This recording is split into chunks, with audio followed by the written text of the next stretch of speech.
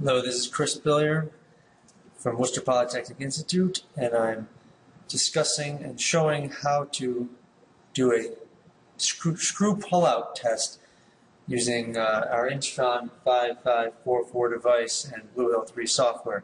A screw pull-out test is essentially just a uniaxial tensor test, but we have some custom grips we made. Here's a picture of a bone, or an actual bone model, which is just a dowel of wood, and I have a screw screwed into it, and I want to pull it out using our custom device, which involves a jig that will pull the screw out. Now, these have to be attached to the machine. We could just attach the bone, or whatever the model is, to the machine, and attach the puller to the upper grip and pull it out, but we've developed a custom jig that we can put in our lower grip that will hold the bone without crushing it, in this case the dowel. We put that in the lower grip,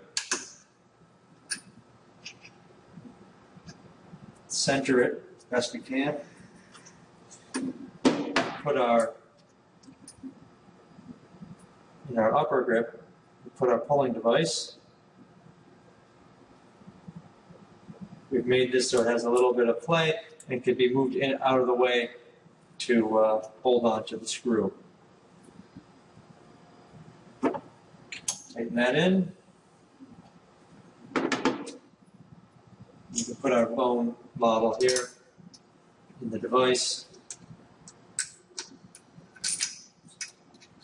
You can make other custom devices as well.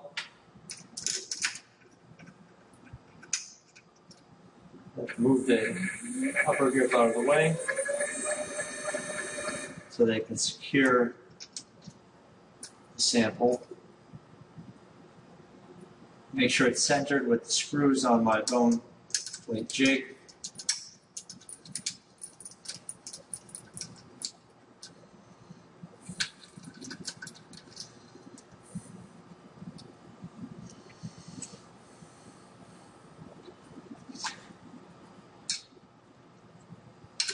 Tighten them up. In this case, I'm using a 3/16" Allen key for these screws.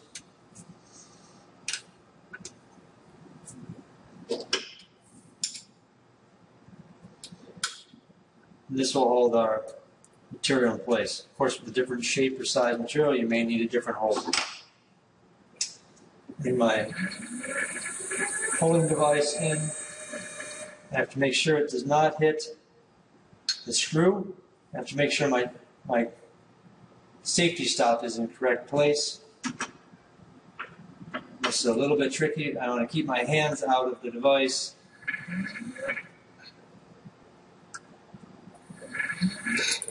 And there I have the screw. Now I'll set my safety stop so I can't go down any further. I'm not attached to anything. I'm not pulling on the screw, so I can now calibrate my transducer and zero it and balance my load. I've already calibrated the transducer.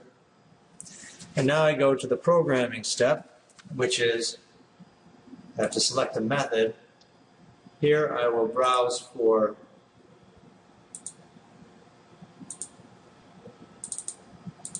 a uniaxial tensile method.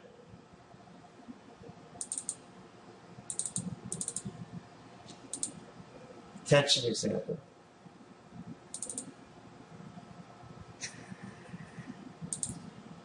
Use my units. Here are the common controls that we can do.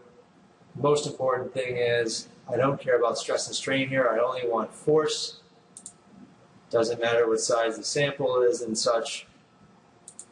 I do need to measure time, load, and extension. Mostly load is the important control here. The only calculation I want is maximum load, and at break, what is the force.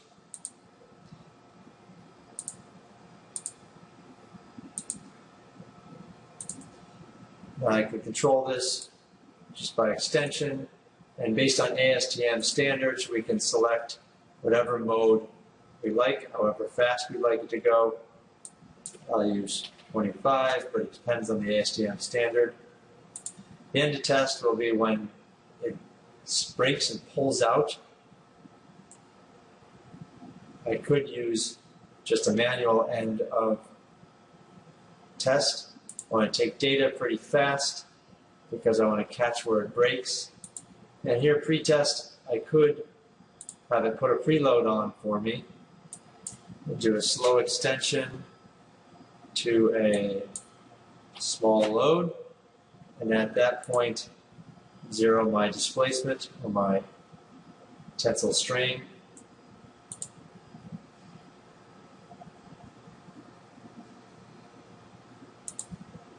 The test will be at 25 again. It'll stop when it breaks, and I'll take my data. My console, I don't need to do any more zeroing, so I won't worry about what's in the console area.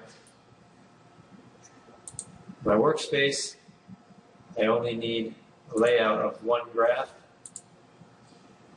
And in that graph, I would like my load versus extension, which is already set up. In my results, I would like at my maximum load is the most important. I don't need anything about stress or strain. Load at break and displacement at break would be nice to have. And I want to export my data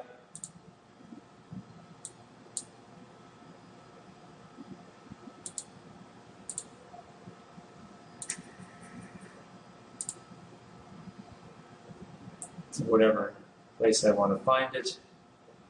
Here I could choose public and put in, this happens to be for a class. And then I don't want my reports. I do want the results and the raw data exported for post-processing that's needed. And before I start, I'd like it to prompt me just for some general information. There's no sense having geometry, thickness, but I could type in a sample description, and the length could have something to do with the number of threads or the length of the screw that is in the material. It's up to you how you define those. You could also use them as sample notes and specimen notes. You could have what the testing is up there. And you could have a sample description here. And then before the actual test, I could change the rate. I don't need to change the width or thickness. Again, I could have the length here. I don't need it in both places. And then I'm ready to save that.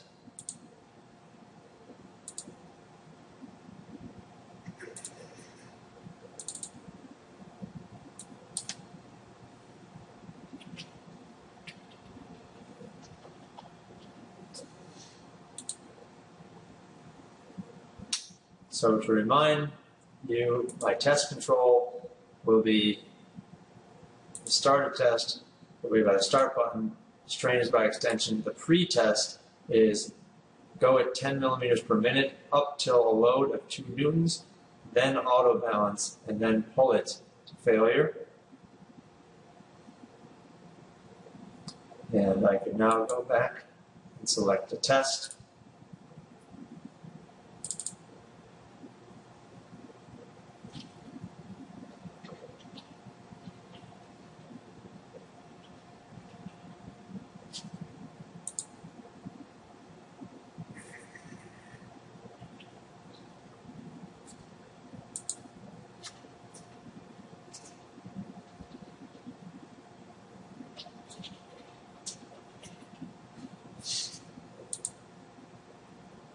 My rate would be 25 millimeters per minute. This is specimen 1. My length is how far into my sample that I have screwed it. and that is 4 millimeters in this case. That won't be used for any calculations in the actual software. And I have to put my safety shield in place. I make sure here that I have this holding onto the screw. I have everything in place. I have my safety stop in place.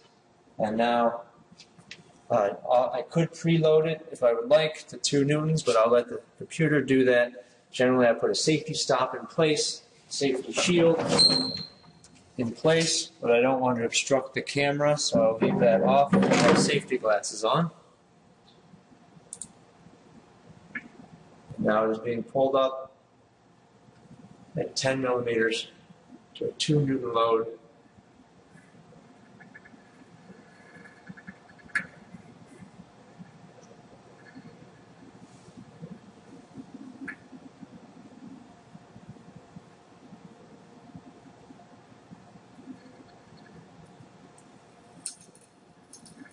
Here the screw is pulling out of the dowel. Since there's not a dramatic break event, it will not stop. I didn't give it anything else but the 40% rate change in load, so I'll manually stop it. And now I don't want to return it yet until I've removed the grip, because it may come down here,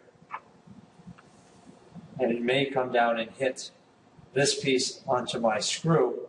So I'd like to remove this grip first, take it out of the way, and now when I hit return,